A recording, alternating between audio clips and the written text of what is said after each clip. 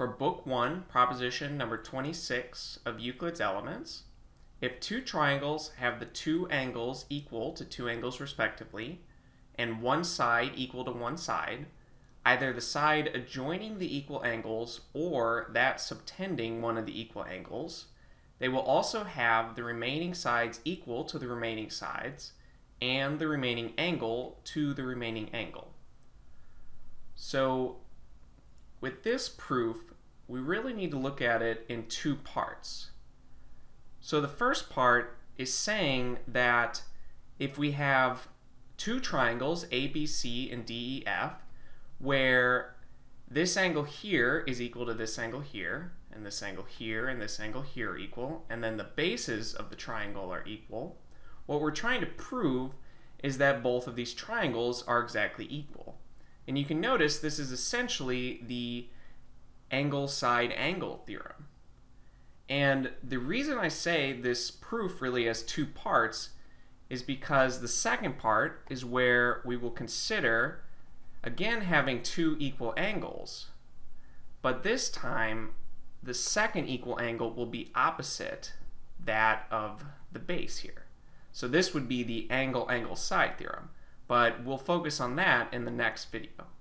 So to start this proof, since we're trying to show that all of these side lengths are equal to each other, let's assume that this side AB and DE aren't equal to each other, which implies that one would have to be bigger than the other. So let's just pick AB and say that it's bigger than DE, but the same argument would follow if we chose it the other way around. So we can assume that AB is bigger than DE, and from here we can show that this leads to some type of logical contradiction. And to start this, let's say we want to cut off a portion of this line AB, let's say this point here, which we can label G, equal to the side DE. So in other words, BG is equal to DE, and we can do this due to Book 1, proposition number 3.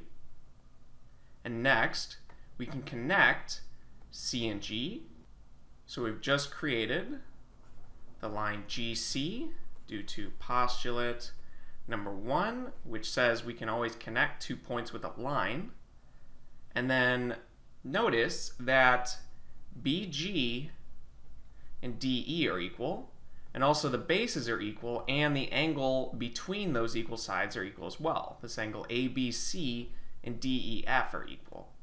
So due to Book 1, proposition number 4, we know that these triangles GBC and DEF are equal.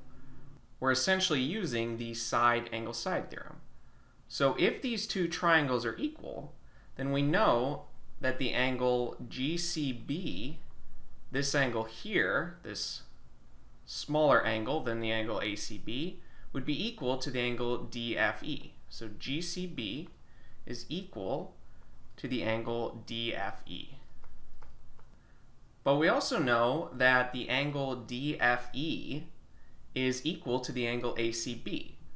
So due to common notion, number 1, things which are equal to the same thing are equal to each other, we know that this angle GCB would have to be equal to the angle ACB. So angle GCB would have to be equal to the angle ACB. But we know due to common notion number 5, which says that the whole is always greater than the part, that this angle here, GCB, cannot be the same as the angle ACB since it's just a part of it. So this can't be true, which means that our assumption can't be true either, that this side AB is bigger than the side DE. And that leads us to conclude that AB is equal to DE. And if AB and DE are the same, so now this line here is equal to this line here, DE, then we would have two triangles with, let's see, we have AB here and DE equal, BC and EF are equal, and the angle between those equal sides are equal. So we can again use this Book 1 proposition number 4 to show that these two triangles are equal. So book 1, proposition number 4, which is the side-angle side theorem, lets us show that triangle ABC would have to equal triangle DEF, and that is exactly what we were trying to prove. So we can end this with QED.